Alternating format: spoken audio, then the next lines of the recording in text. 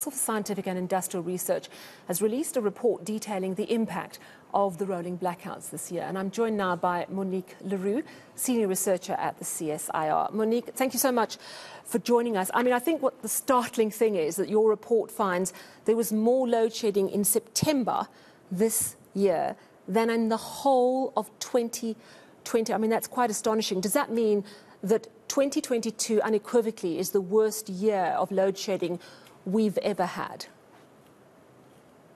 Yes, absolutely, without a doubt. If you look at the statistics, it's quite frightening. Compared to 2021, we're already up to September experiencing 228% more load shedding, and compared to 2020, it's 320% more load shedding. So if we delve a little deeper into your report, how did you calculate and how did you assess this? Because we know that megawatts have to be shed. That's what load shedding is all about. It's taking pressure off the grid, less demand.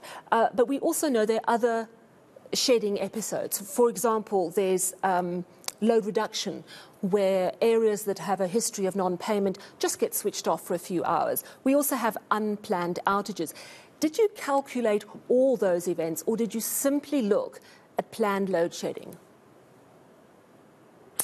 Okay, so firstly, Sally, the data that we've got, we get directly from Eskom. This is Eskom's raw data that comes out. They give it to us and we analyze it and we publish it.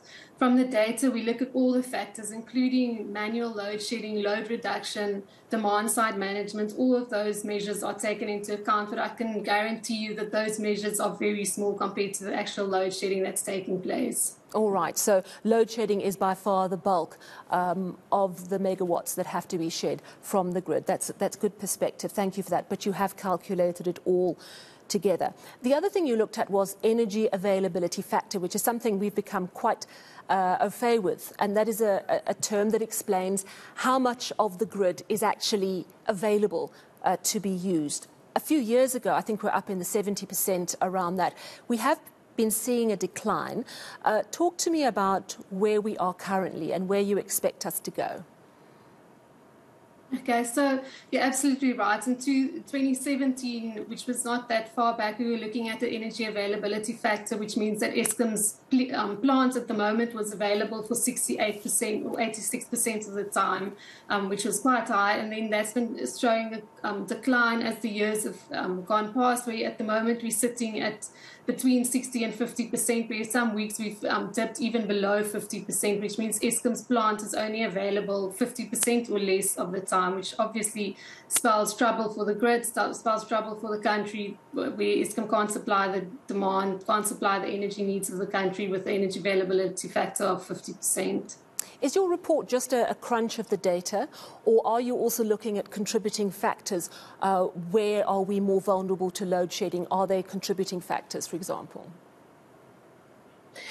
We look at some contributing factors as well. Mostly it's crunching the data and then putting it into perspective for people to see. Often we all experience load shedding. We feel the crunch of it. Every business, every person in South Africa can say that they've experienced load shedding and that it's got an effect on their lives. But it's quite interesting to see the data in perspective, to see that we've been shed for a total of 1,950 hours in this year alone. But then we also look at contributing factors. We look at how Eskom's plant is available. We look at the comparison of unplanned versus planned outages, and we can see a definite trend between unplanned and planned outages, where some years ago it was more planned maintenance, planned outages that were taking place, where now that's definitely shifted towards unplanned outages, and it's becoming increasingly clear that Eskom's finding it difficult to keep their plant online and available to supply electricity. And then we also look at different energy sources, whether it's from coal or renewables,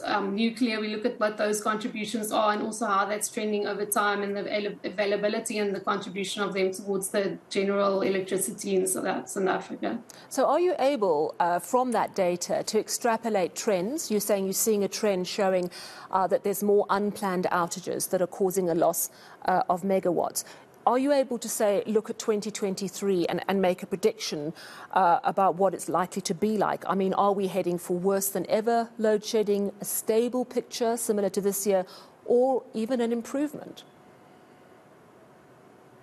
That's always the difficult question. No one can say for certain, but if we look at the trends, then yes, definitely we're in for some dark days. And it seems like Eskom is finding it increasingly difficult to raise the energy availability factor. Their board has been given a mandate to increase that factor, but everyone sort of agrees that it's going to be quite difficult for them to do that. And unless Eskom starts putting new capacity on the grid, load shedding is here to remain. And predictions are now that it's probably going to be another 2 to 3 years of intense load shedding, and then hopefully as the IPP procurement programs come online and get grid connected, there'll be some easing of the load shedding.